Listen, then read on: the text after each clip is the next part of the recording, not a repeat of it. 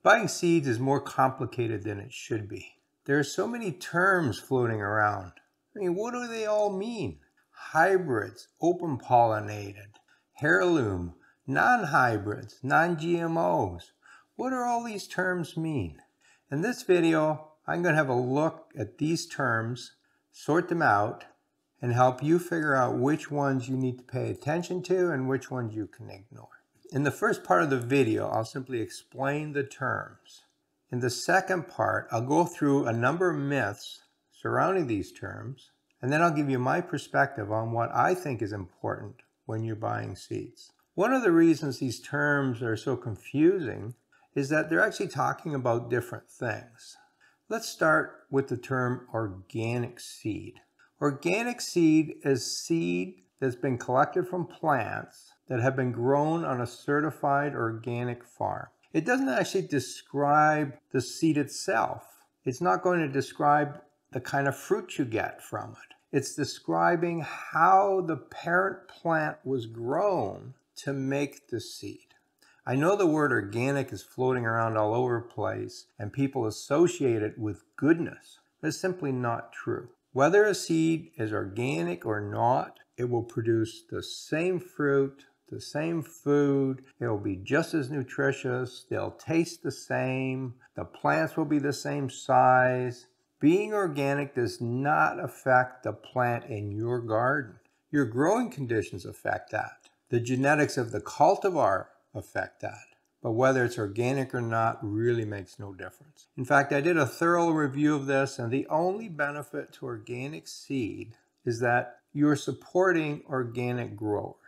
And that may actually be a good thing. So if you want to support organic farmers, you can lean towards organic seed. But don't believe all the other nonsense that you've been told about the benefits of organic seed. Now let's look at the term non-treated. What are seeds treated with? Now the first thing to understand is that the treatment of seeds happens after the seed is produced.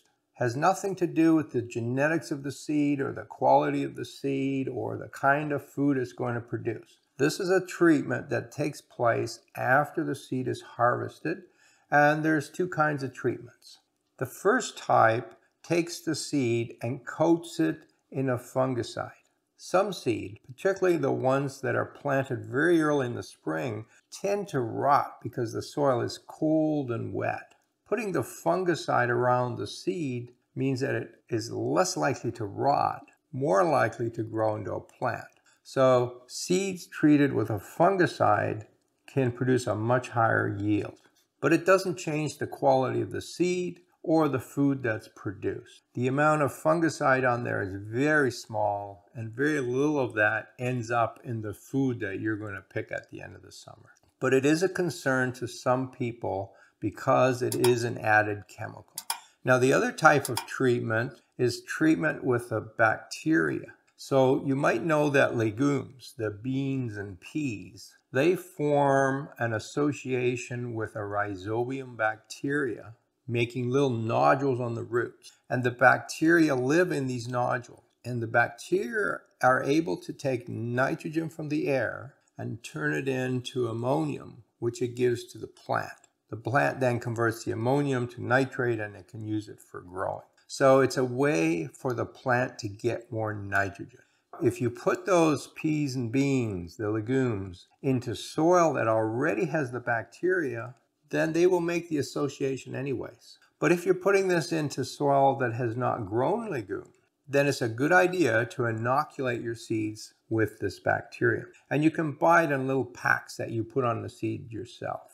Now, once you've grown them like that, then in future years, you probably don't have to add it. So again, this treatment is not a chemical treatment. It's a bacteria that you're adding. And what it can do for you is give you a much larger harvest. More nitrogen means the plants grow better and you get larger plants, which produces more food. It's as simple as that. So that's not a bad idea. Now, it is important to match the species of bacteria to the type of legume that you're growing.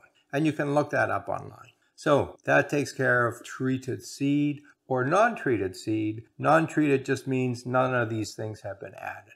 Well, let's talk about the other non-term. So there's one called non-hybrid? Well, that simply means that the seed is not hybrid seed.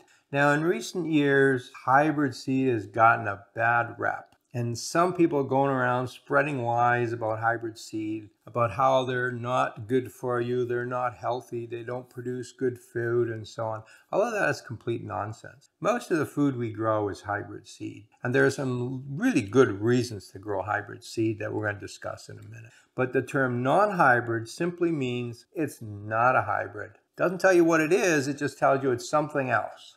Now, I would pretty much ignore that term. It's pretty much a marketing term because people associate non-hybrid with goodness. That isn't true. The other non-term that's very popular now is non-GMO. Now, I get a real kick out of this. A GMO seed is one where man has gone in and manipulated the DNA in that seed. Now, that sounds like a really scary thing, but it's not. It's only scary if you don't understand what's actually being done. Anyways, GMO is a man-made seed. So that's bad, right? Once gardeners were convinced that GMO is bad, well, then you want to sell a better seed. So we're going to label all the seed as non-GMO. Well, I got news for you. A gardener cannot buy GMO seed. You have to buy 50-pound bags and you have to sign a license agreement to buy that material. If you buy small amounts of seed for your garden, it is all non-GMO. The term is strictly a marketing term to give you the warm and fuzzies so that you believe this is better seed than the competitor who doesn't label their seed. All gardening seed is non-GMO, so you can pretty much ignore that term. See how easy this is? Now we're down to 3 terms: open-pollinated, heirloom, and hybrid. Now, to understand these terms, you have to understand a little bit about how seed is made. The pollen needs to transfer from the male part of the flower to the female part of the flower. Pollination then takes place and seed is produced. There are 2 basic ways this happens. In nature, let's take a cornfield. Corn is growing, it starts making pollen, and corn, by the way, is wind pollinated. So wind comes along and blows the pollen from the male parts to the female parts. Fertilization takes place. This is what we call open-pollinated. Open meaning it takes place in nature. It takes place in an open field. There's nobody standing there actually moving pollen around. We let nature do that. And it could be the wind, it could be bees, it could be moths, it could be a whole range of different insects. But something in nature is moving pollen from one spot to the other. That's open-pollinated. On the opposite end of this, we have hybrid. And that's where man comes along and literally takes pollen from one plant and puts it on another plant.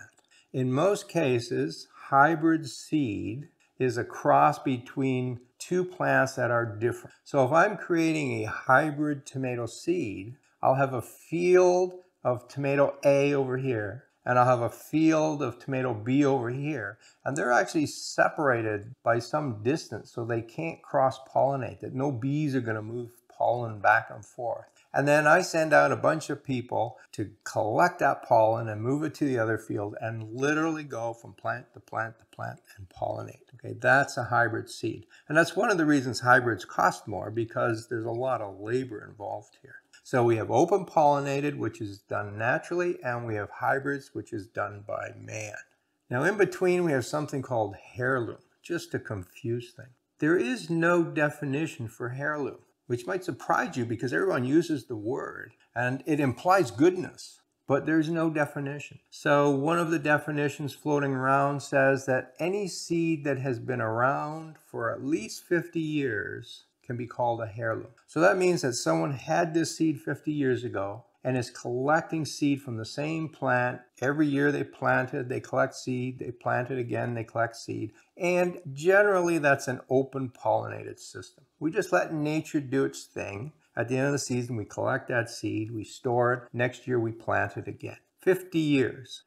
Other people say, no, it has to be 100 years. Another group over here says, well, any seed that was around during World War II is a hybrid seed. 50 years is accepted by many people. But consider this. One of my favorite all-time seeds is the sugar snap pea.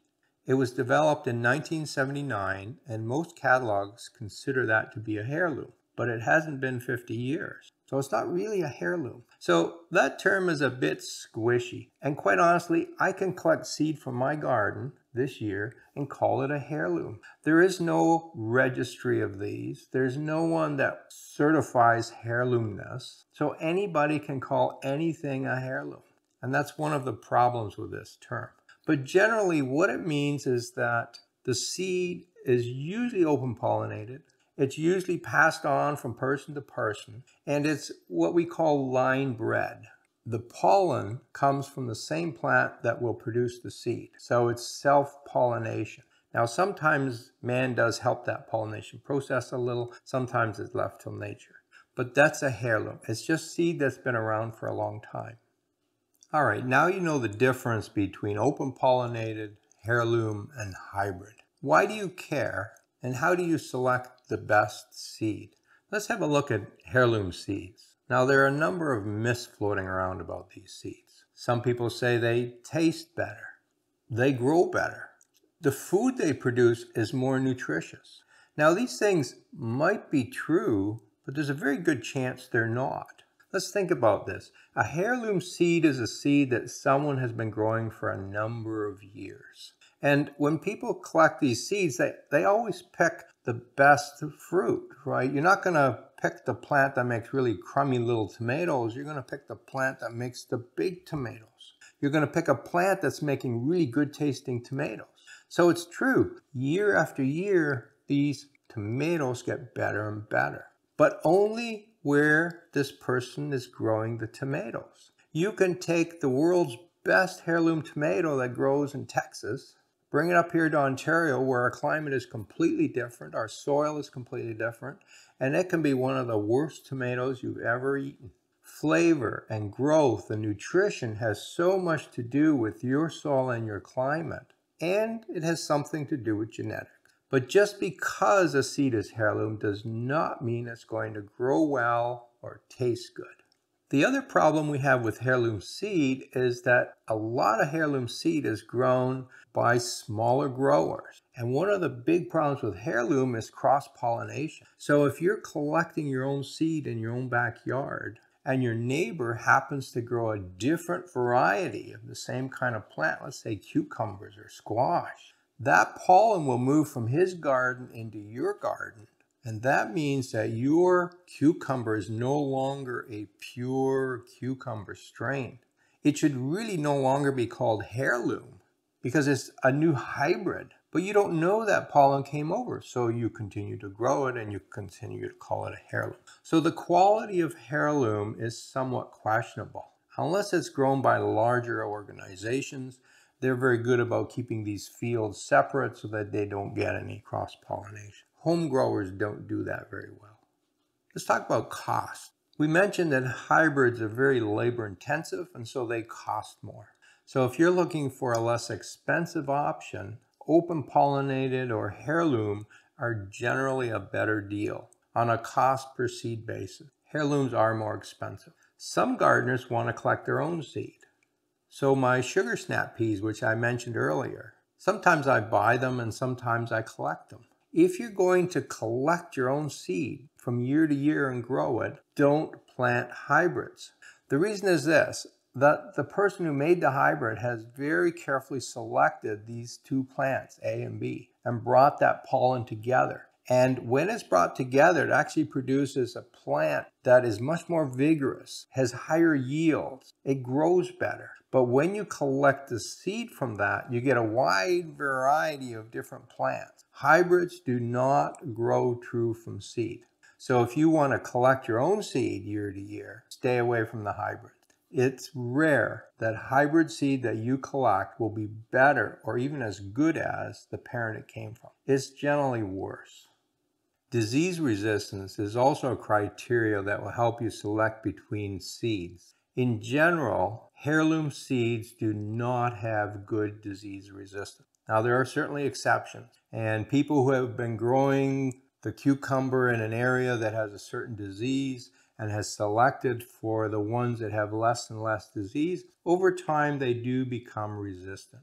But in most cases, the hybrids are more disease resistant than heirlooms or open pollinated. The reason for that is that the people who produce that seed are selecting that A and B crop that they're going to cross, and they select those to make sure they have the resistant genes in them. When we create hybrid seeds, we know what resistance there is, and in most catalogs those are listed, and it will tell you whether it's resistant to a certain disease. In general, if you have a disease problem, go with heirlooms. Now, late blight was a problem a couple years ago, and I think I had a little bit of it again last year in tomatoes. There are now some late blight resistant tomatoes on the market. Now, most of them are the smaller type tomatoes, but over the next couple years, you can expect hybrid tomatoes to be bred with that disease resistance into the large beefsteak type tomatoes. All right, so I hope at this point you understand what the different terms mean and you have some guidance as to which ones to select. So how should you go about selecting seeds? There's just so many to pick from. Well, here's what I do. I'm not going to buy a heirloom seed because it's heirloom. I'm not going to buy an organic seed because it really doesn't offer me anything. I'm not going to go out of my way to look for hybrids either.